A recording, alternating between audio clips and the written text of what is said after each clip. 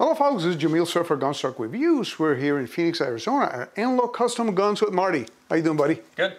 We're continuing our series with the Ruger 2245s, and today we're going to add the Halo charging handle to this Kraken build. I only have one. I should have gotten two, but okay. Oh well.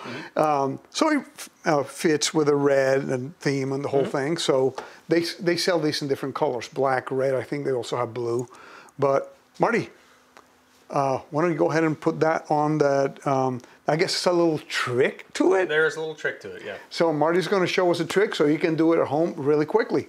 This loop that's just going to go back here on the back of the bolt. First off, we want to know the gun's unloaded, right? We want to make sure no magazine in, right? But if you look at this, right, there's a the loop here is shaped to go right on the back of the bolt here, right? And yes, there's a trick to this, right? You could spread this, you could kind of force it on here, but you don't want to scratch the anodizing because it will kind of bite into this, right?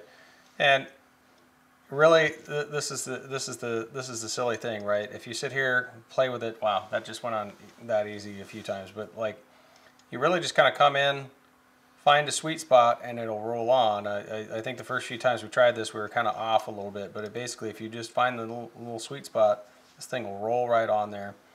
And then you can put Loctite on there. You don't. I don't necessarily think you have to on this back portion here, right? But it wouldn't hurt.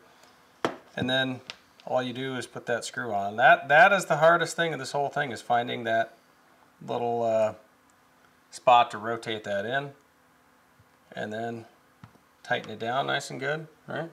And there you go. It was that simple. There you go. Thank you very much. This is a great upgrade, I think. It's kind of cool because that grabbing thing in the back, having the... I think I need to get another one and put it in this one. Yeah, it wouldn't be a bad idea.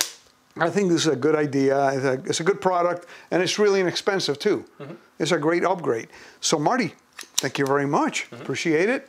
And guys, please like this video, share this video, and subscribe to the channel. And like always, please remain healthy, stay safe, and definitely have fun at the range.